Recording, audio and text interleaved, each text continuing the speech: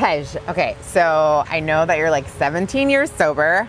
Congratulations. Thank you. But I'm like wondering what was the driving force that was like incorporated for you to be able to have 17 years of sobriety and recovery? Well, that's a great question. You know, like I used to be embarrassed to talk about God or my relationship with God because I was a person that when I didn't want to be sober and people talked about God, I would cringe.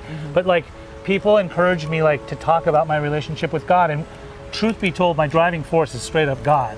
Like the way that I got into this path and stay on this path is by tapping into a power, which is God's power, which God was never not there, right? But when I actually like recognized God, saw evidence of God, and it's not just in the trees and the fountains and life and sky and the birds and everything, it's like inward, right? It's this inner power, which is God. And that is why I brought myself to this point. I made an agreement with myself to get sober and stay sober, but I also did business with God.